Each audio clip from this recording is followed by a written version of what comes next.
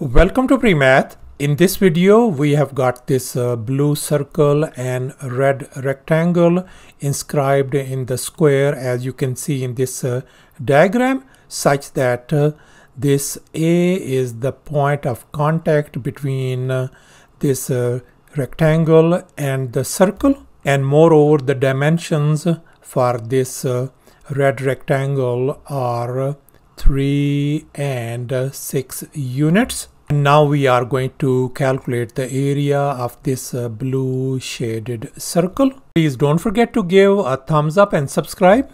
Let's go ahead and get started with the solution. And here's the very first thing we can see. C is the center of this circle, and these points are the points of tangency. Let me call this point P and this point Q. Now let's go ahead and connect these points. This one, likewise, I'm going to connect this point as well. And here's our much nicer looking diagram. Then these are going to be our radii of this blue circle. Let me go ahead and call this radius lowercase r and this radius r as well. And now let's recall the circle theorem. According to this theorem, the angle between the radius and the tangent will always be exactly 90 degrees, as you can see in this diagram. So no wonder our this angle and this angle are going to be 90 degrees as well. Now our task is to find the value of radius r in order to find the area of this blue circle.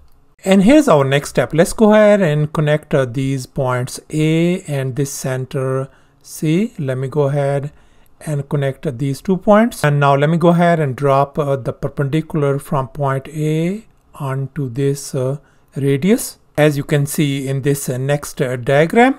And as a result, we got this right triangle ABC, as you can see. Now we can see both of these angles are 90 degrees. So therefore, this is going to be our rectangle. That means this side length is going to be equal to this side length PB. If this side length is 6 units, this side length is going to be 6 units as well. We know that this whole length is radius r, so therefore this length has got to be r minus 6. And now let's focus on this radius r. Then this length is going to be radius r as well. Now we know that this length is 3 units, so therefore this length is going to be r minus 3. And finally, we know that this AC is our radius r as well. And now let's focus on this triangle ABC, whose side lengths are r minus 3, r minus 6, and r.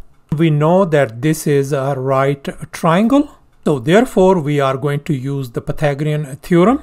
And here's our Pythagorean theorem: a square plus b square equal to c square. Let me go ahead and call this longest leg AC as our side C.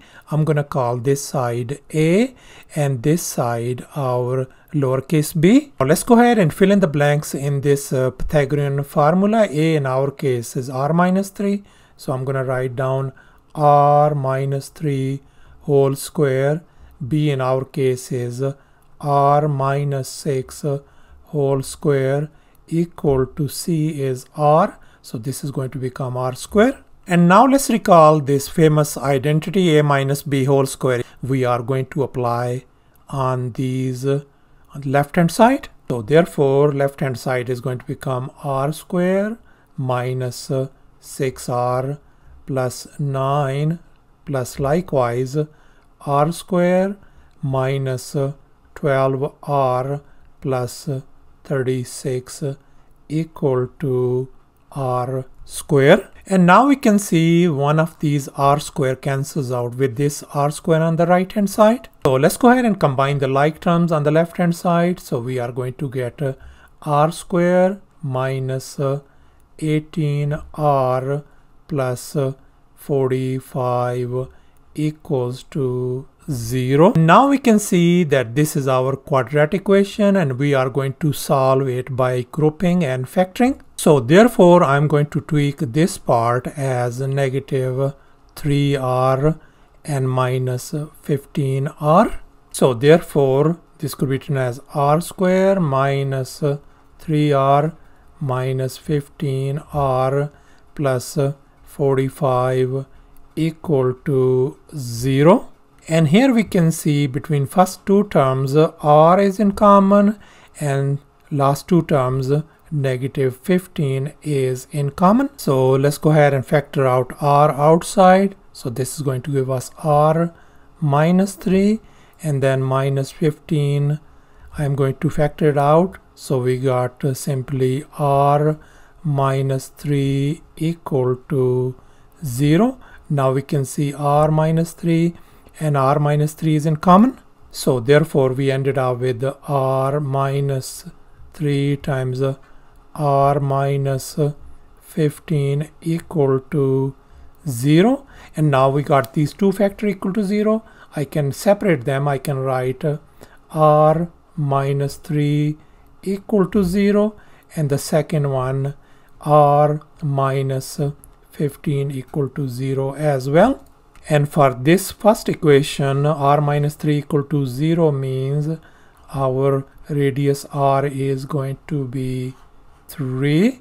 And for this next equation, r minus 15 equal to 0 means our radius r equals to 15 units. Now we ended up with two values of r. First one is 3 units, the other one is 15 units. Now we can see that r equals to 3 is unrealistic. This is not possible since this side length of this tiny rectangle is 3.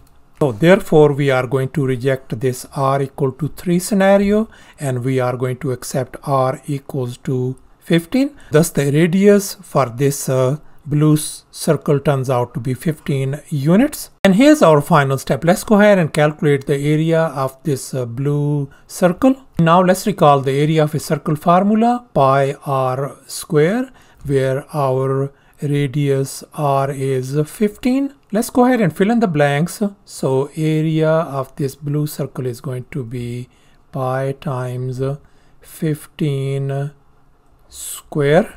So let's calculate. So area turns out to be simply 225 pi square units. And thus here is the area of this blue circle. And we know that the pi value is approximately equal to 3.14.